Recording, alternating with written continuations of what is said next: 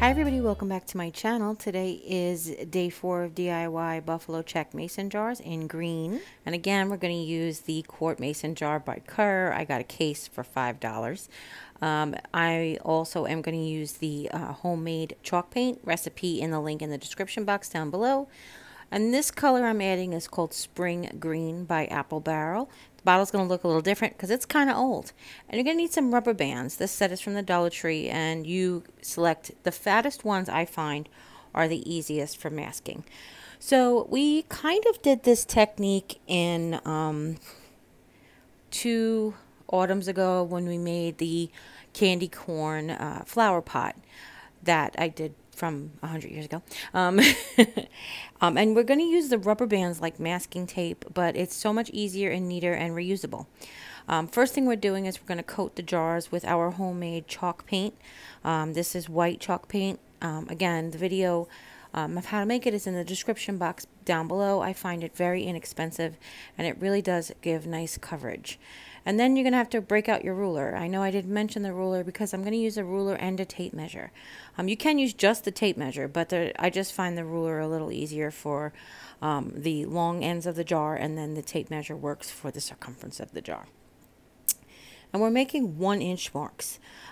This jar is I believe, I keep forgetting to actually look, because I always start, whenever I do the tape measure around, I always start at 1 and then I end back at 10 or 11. So I think it's either, I think it's 10 inches wide because they're even numbers, 10 inches around the circumference, excuse me. So it's nice to have them in nice even increments.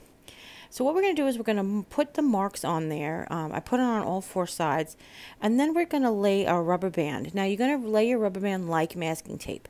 So we're going to paint that bottom stripe. We want to make sure that we see the line on the right side of the rubber band there. Basically on the side that you're going to paint, you're just going to put the rubber band just past the line there. So you see that, and the same thing goes for the next section.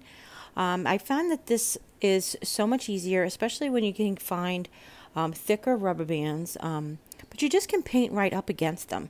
And what I really like about that is they kind of leave like a little, almost like a tiny ridge of paint, like a tiny ridge line of paint.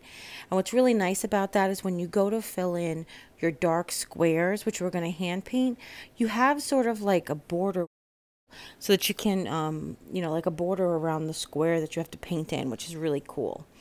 And you want to just make sure that you have a rubber band on both sides. If you only have 2 rubber bands, you can actually paint each line and then move the rubber bands. But I just find it a lot easier to do all of my horizontal lines, then come back the next day and do my vertical lines. Okay? And I did have a little difficulty because I wanted to show you that bottom rubber band, because the jar and the top rubber band, because the jar comes in, tapers off, then if you use a skinny rubber band, they will tend to roll on you. So I like to be able to make sure if you have those thick rubber bands, the Dollar Tree bag of rubber bands had quite a few thick rubber bands in it, but you know, each one of those that you get is different. They don't have always have the same thing, but you usually can get a good variety of thicker rubber bands. But the thicker rubber bands with the more surface area holds on to those tapered areas a lot better. Okay, so once you have it taped off where you have the sections that you have to paint, then we're just going to go ahead and mix out paint. So what I've done is I've taken some of the white chalk paint that we created ourselves, added some of the spring green to it. I really like this spring green that we're going to use full strength when we do our intersections. That's going to be the darkest color. So we just want to get like a medium tone somewhere between the green and the white, and you want to get something that's pleasing to you. You want to basically make a shade that you like. As long as you use the same paint, you'll have the same value, just different shade, or the same hue, different shade. Okay, and now just very carefully paint between the rubber bands. You know, as you can see there, I'm actually painting on the big rubber band a little bit, which is totally fine. Just try not to push the rubber band out of its spacing, because we took all that time to line them up. So they would be pretty perfect, okay? Or as perfect as possible. They're rubber bands after all.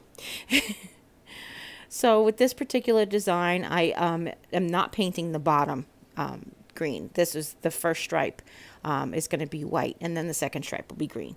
But whatever you decide, however you lay your rubber bands out, that's where you're going to paint, okay? Now we wait. Come back the next day, and we're all dry. Now you're just going to slowly peel off your rubber bands. Make sure you have no imperfections, nice smooth lines. Love it, love it. And now we're going to do our horizontal stripes. So how do we, our vertical stripes, how do we go ahead and measure that? Like I said, we're going to use this little fabric tape measure. This one came to me free from Weight Watchers. It was to measure your arms and legs and stuff. So it's perfect. And what I've done was I've just picked a starting point, and I've measured 1 inch.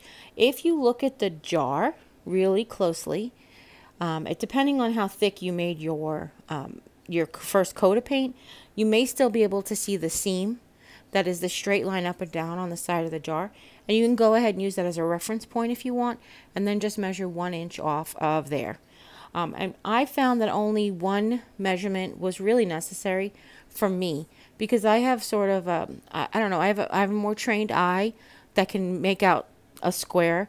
But if you have more difficulty keeping your horizontals perpendicular to your vertical lines, then you go ahead and put 2 marks.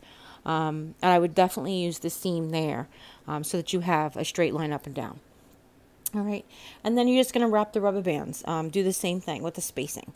Make sure when you get to the other side of the rubber band that it is on the correct side of the line that you need to paint. All right, and this worked out perfectly. 5 rubber bands with the 10 spaces.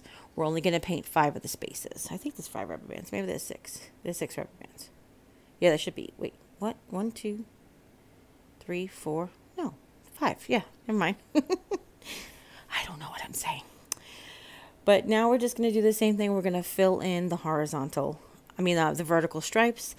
And like I said, you just butt right up to that rubber band. Now, when you get to the threading around the neck, the rubber band doesn't hug on the threading. So I'm just using it gently as a guide. I'm not putting too much paintbrush on the too much paint on the brush, so as to not leak under. But I'm just gently using it, rubbing my paintbrush up against it and using it as a sort of a guide to make that straight line over the threads.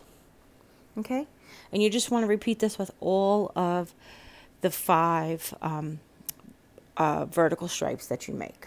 All right, so basically we're going to do stripe and skip a space, stripe and skip a space. All right, and then you're going to put it off to dry, come back the next day, and voila, it's dry. We remove our rubber bands and save them, because like I said, they're rubber bands. You can use painting rubber bands. Keep them in a little jar there, and I can use them over and over again. So now we're going to fill in the dark squares.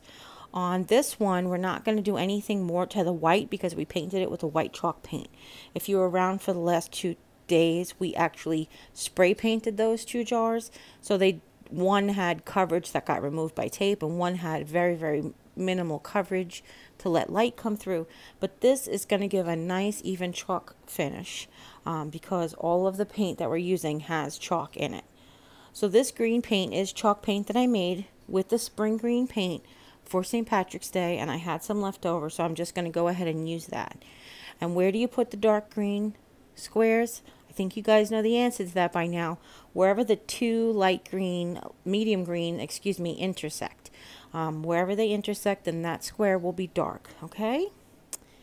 And like I said, once you use the rubber bands do create like a little lip of paint at the very edges, so it makes it nice and easy to go ahead and find out where you're supposed to paint. Kind of likes to stay in the lines a little easier. All right. And then once you're done with all your greens, if you want to go ahead and touch up whatever white might have gotten scraped or put off or whatever, you can go ahead and do that.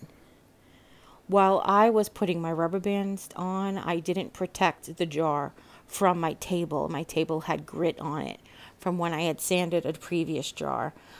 So it did scratch off some of the white paint, but I'm going to go ahead and distress this anyway, so that's not an issue.